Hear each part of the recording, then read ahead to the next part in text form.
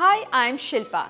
Today's session features an interview with Pranjal Jain, founder and CEO of Victory Point India, and today we will discuss how to ace JEE 2023 April attempt. This video will also help you in understanding how to shortlist syllabus and must not miss topics, importance of NCERT books in JEE preparation, importance of NAT questions, mocks and PYQs, how to structure short notes, how to prepare for both theory and MCQs at the same time, sectional organization of JEE Mains questions, preparation strategy for tier 3rd, 2nd and 1st level questions, routine for best JEE Main results.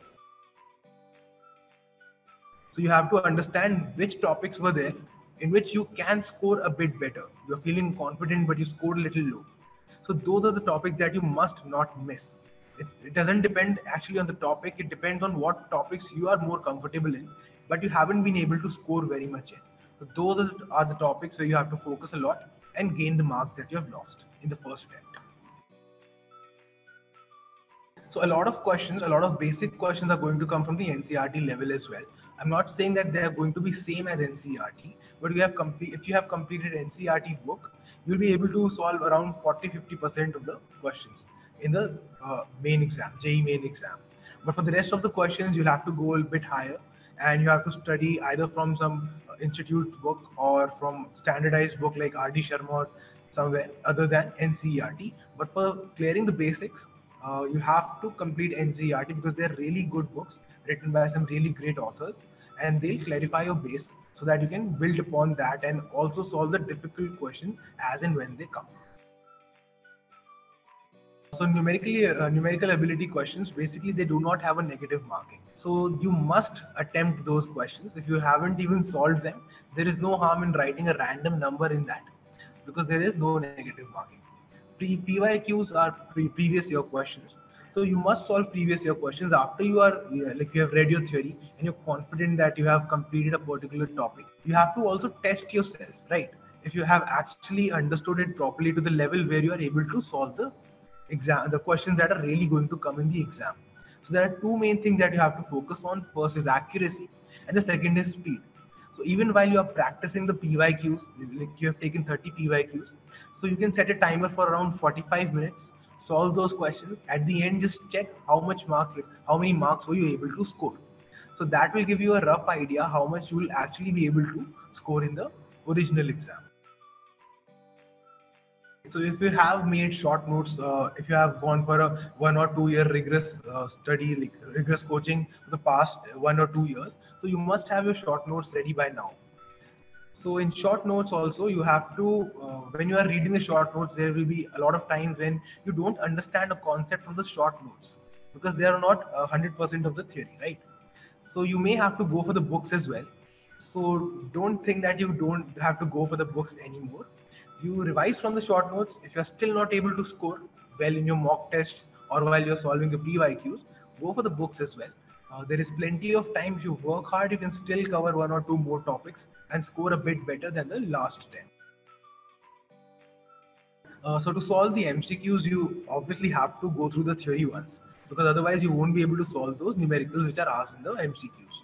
So if you want to focus on both of them and you're not really comfortable with both of them, so what you need to do is you need to look at your notes. Okay, if you have made detailed notes, that's okay. If you haven't, then you need to study your notes in short, and then you have to study the theory as well from the book.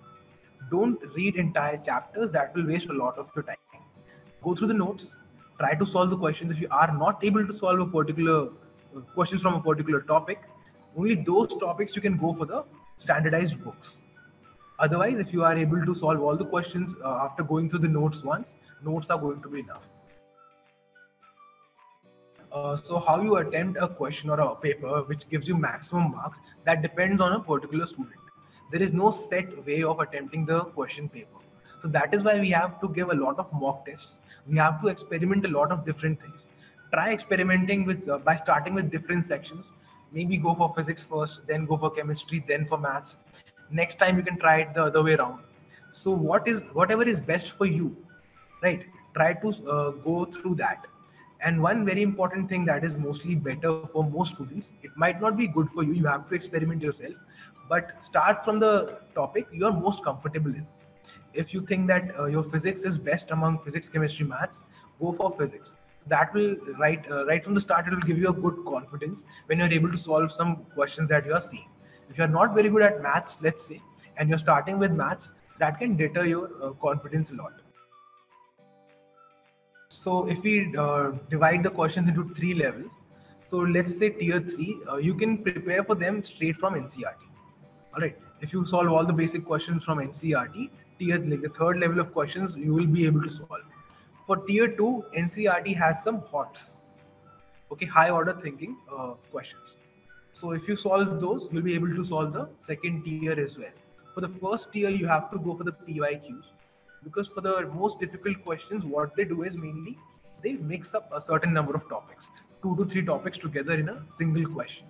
So that is something that you need to understand how to solve those particular questions. And for that, you have to go for the PYQs. If you go for, let's say, mock tests from any ABC organization, any ABC tuition center, so the questions that they are making, they may or may not be of the same level as JEE mains, because they are not going to set the JEE mains main exam, right?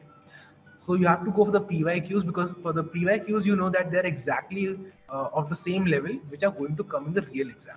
So for solving the like the hardest questions, go for PYQs. So different people are hardwired differently. Some of my friends used to study late at night, some of them early in the morning. So it basically depends on you. Don't try to change your schedule now. It will severely hamper your education.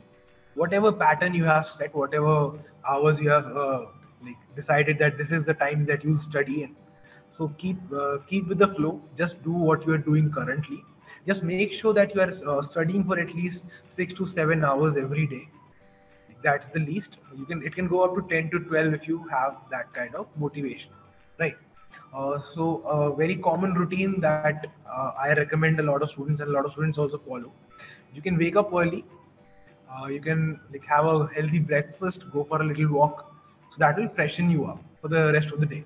Then you can just sit for your studies till lunch. You can like study for 3 to 4 hours, then have a lunch, take like half an hour break, again hit the books, then you go for a session of 3 to 4 hours, then you have your dinner time, take 1 hour break, okay, so that you're completely fresh. At night you can go for the rest of 2 to 3 hours of study. Don't forget to like, share and subscribe to our YouTube channel.